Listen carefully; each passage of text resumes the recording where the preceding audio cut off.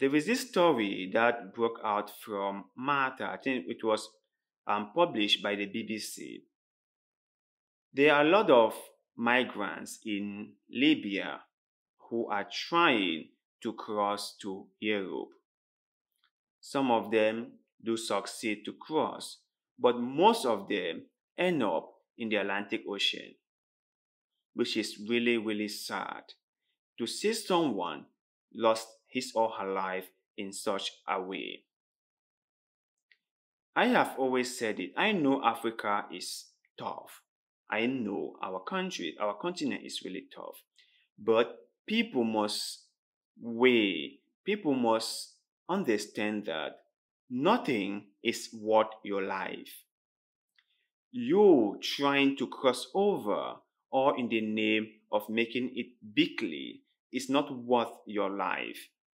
A lot of people get drowned in that ocean.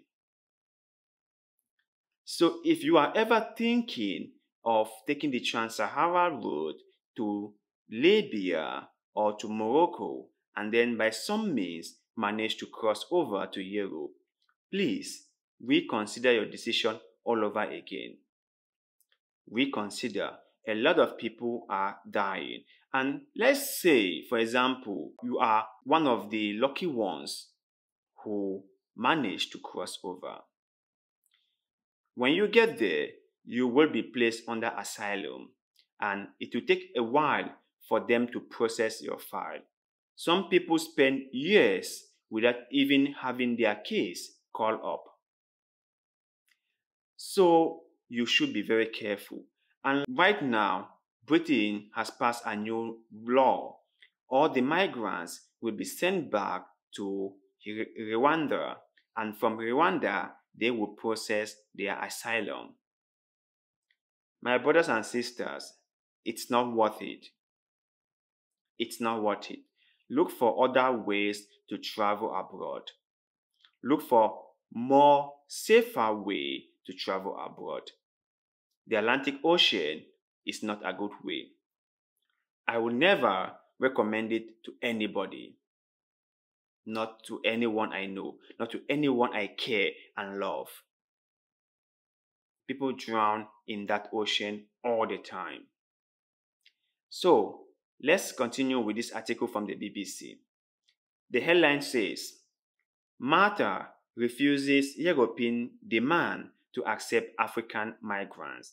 That a small country called Malta refuses to accept migrants from Africa that was proposed by the European. The Maltese government has refused to allow a tanker which rescued 102 African migrants to dock in Malta.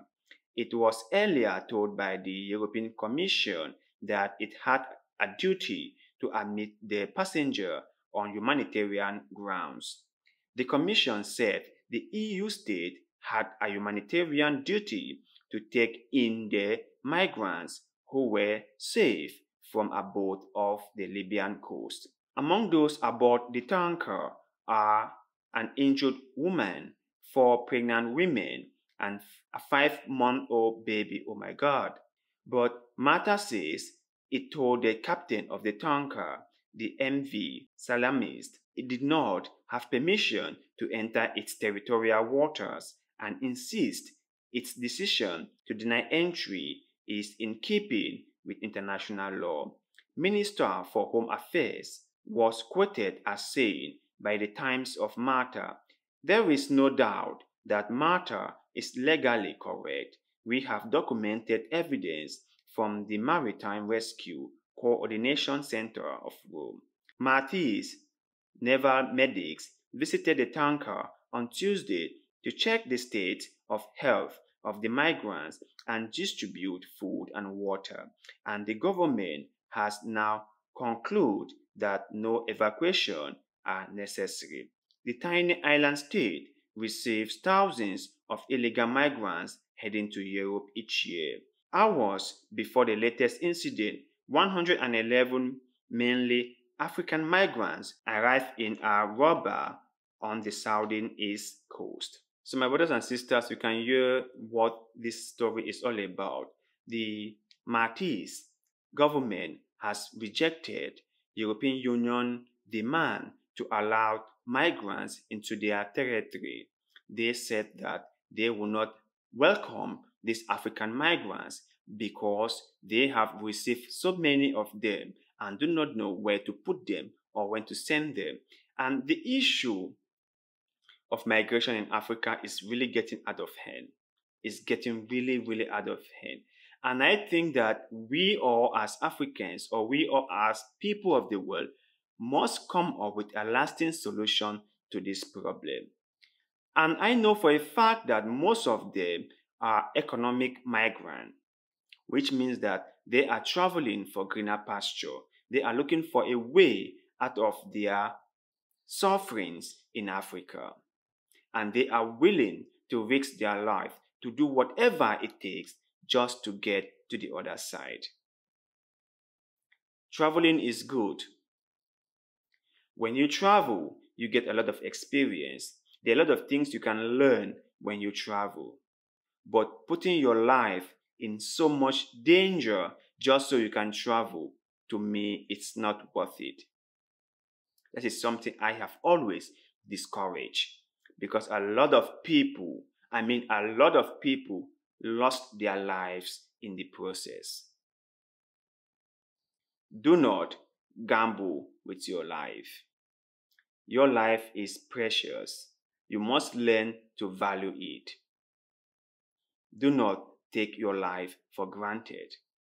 So let's continue with the article. The European Commission had argued that since the ship was now closest to Malta, the island must allow the migrants to disembark as soon as possible. Any dispute over which country should legally take them should be resolved later, it argued. The immediate concern was to save lives. The Minister of the Salamis is credited with saving the migrant's life. He issued an urgent medical request saying one injured woman needed to be taken immediately to hospital. But the Maltese medics who visited the tanker on Tuesday found otherwise. The Liberian flag Salamis had been enrolled from the Libyan port of Qum, bound for Malta, and was reportedly 24 nautical miles off Malta's coast on Tuesday. Malta's government says a patrol Italian Navy ship ordered the tanker to take the migrants back to Libya when it was within 50 nautical miles of the Libyan coast.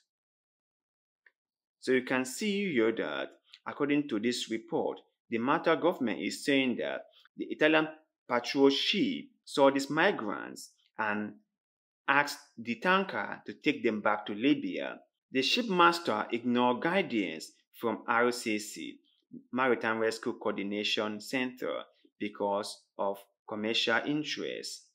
This is a matter of principle for us because if we allow this to take place, it will create a dangerous precedent for us.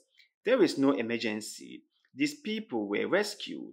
They are in good state and they were waving at the AMF, Maltese Armed Force, helicopter as it descended. Mr. Miller said he has spoken to the European Commissioner for Home Affairs, Cecilia, who had not been aware of the entire picture.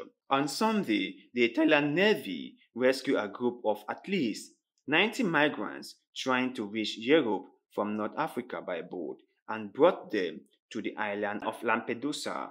Last month, Maltese Prime Minister told EU Council President that the burden of immigration to the EU should not fall on its smallest member. While Malta will do its compassionate duty, he added, it will not leave its doors open wide and welcome boats from Libya or elsewhere as if nothing happened. Call us harsh, call us heartless, but we are not pushover, the Maltese Prime Minister said. So you can see how controversial all this has become.